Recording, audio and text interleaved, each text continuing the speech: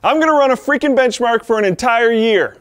Then I'll make another video a year from now explaining what the results were of said benchmark. Why? Well, because we love multi-part videos and making you wait for their conclusion. No, seriously. This time there is a good reason. We've been saying for a long time that balanced airflow, leaning on the side of positive internal pressure, is better than very positive or any form of negative. But we've never done a formal long-term investigation, and to our knowledge, neither has anyone else. So let's fix that.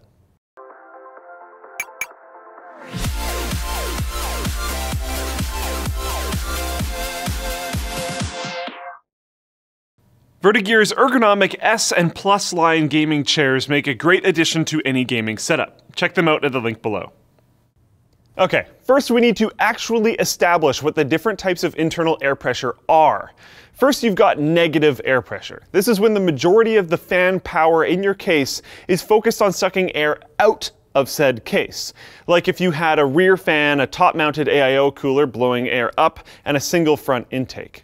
Then you've got positive air pressure. This is where the majority of your fan power is focused on pulling air into the case. If you flipped around the fans on your radiator from the previous example, it would become positive. And finally, we've got the mystical, balanced, or neutral airflow, where your airflow in and out of the case equal each other.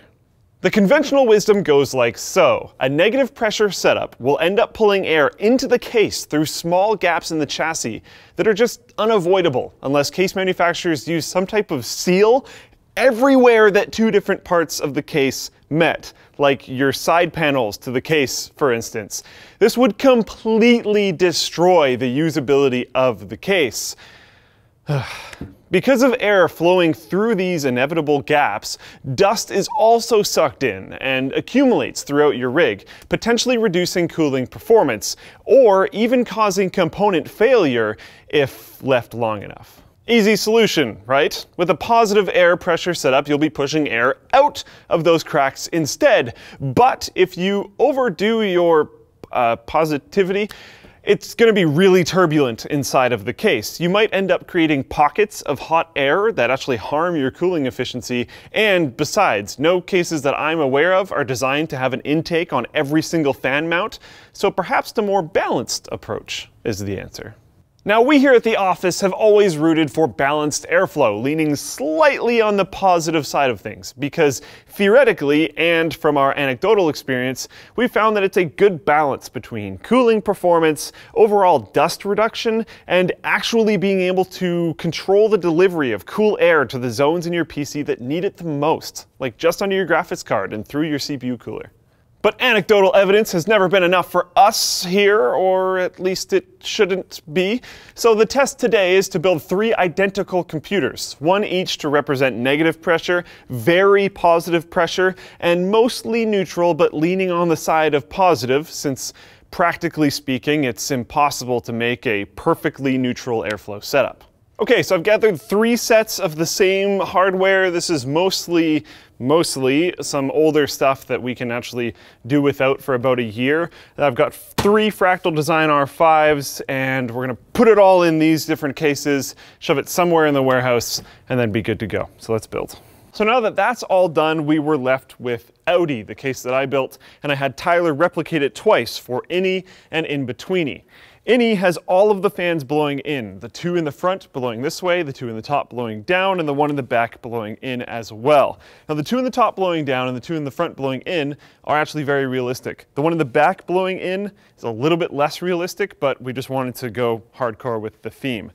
Audi has all of the fans blowing out. So the 2 in the front are blowing out, the 2 in the top are blowing out, and the 1 in the back is blowing out. And then In-Betweenie is a little bit different. We have the 2 in the front blowing in and 2 in the bottom blowing in, and then 1 in the top blowing out and 1 in the back blowing out. The reason why we did this was because the 2 in the front have to fight with this front panel, which is actually a lot of restriction and can only bring in air through the side, and then it has to go through a filter, a lot of restriction. The bottom has to fight with the fact that it's against the ground and has to go through a filter as well. So we wanted to kind of overpower the amount of air coming in because it had to fight against these elements. And then the air going out was just fan grills, no filters or obstructions or anything like that. So we only had 2 of those fans. A little bit of a different configuration, but should be fine. Now all we have to do is take these 3 computers and shove them way back there.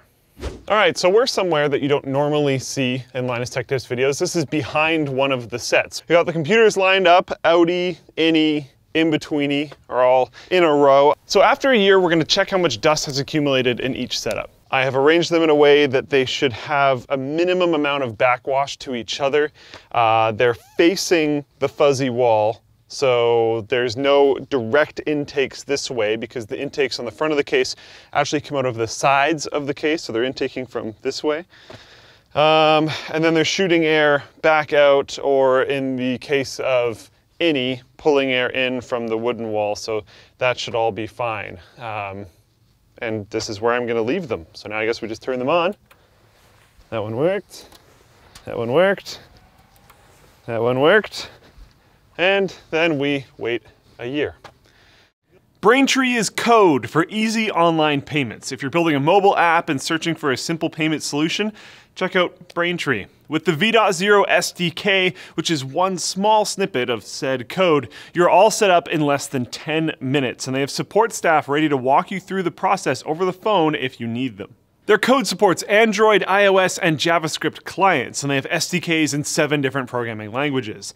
They make it easy to offer multiple mobile payment types, including PayPal, Apple Pay, Bitcoin, Venmo, Android Pay, credit cards, and more, all with just one single integration. To learn more, head over to braintreepayments.com/Linus. If you like this video, like it. If you dislike this video, dislike it. Get subscribed. Check out the description down below where you can see where to buy some stuff you saw in this video, or a Linus Tech Tips t-shirt, which I'm totally wearing right now. That probably screwed up the mic. Sorry about that. Check out this video, which is a workshop video where we explore how cable management and keeping things unobstructed in your case isn't that important anymore, but you should probably still cable manage your cables anyways. And I'll see you guys next time.